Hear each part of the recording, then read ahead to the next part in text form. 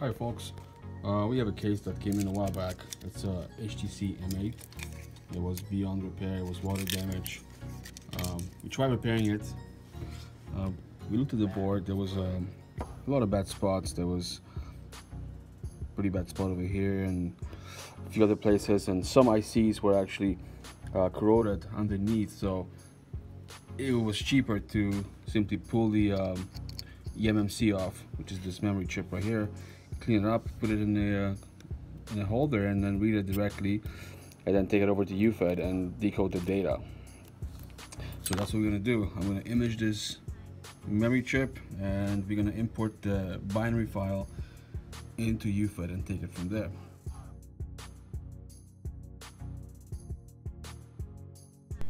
Here we can see on the microscope pictures there was extensive damage. We tried cleaning all this. It was very difficult. It probably wouldn't make sense to clean all this when we can simply pull the chip off and then recover the data.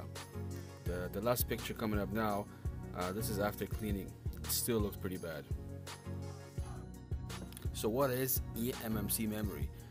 eMMC is an embedded memory chip that is made together with the controller already in the chip. Unlike a traditional memory chip in a thumb drive, where the memory chip is separate from the controller. What's good about eMMC is that you can simply insert it into an eMMC reader and be able to view the data, given that you have the right software. Once the chip is in the adapter, we're going to plug it into this Cellebrite card reader, which is just a standard card reader, and we're going to move over to a Linux machine where we can take a full binary image of the memory chip. We could use the SD card reader directly in UFED and acquire the data that way, but I prefer to take the binary image first, as in some cases we need to hash the image.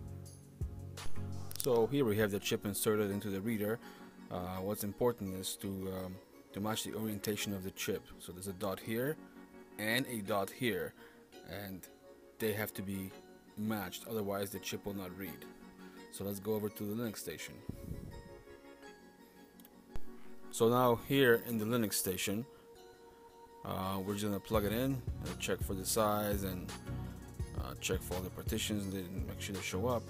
And there it is, /dev/sdc. So we're gonna initiate DD rescue, and we're gonna start imaging. Now there's many ways of doing this. You don't have to use DD rescue. You can use DD, you can use DCFLDD or any other hashing tool out there.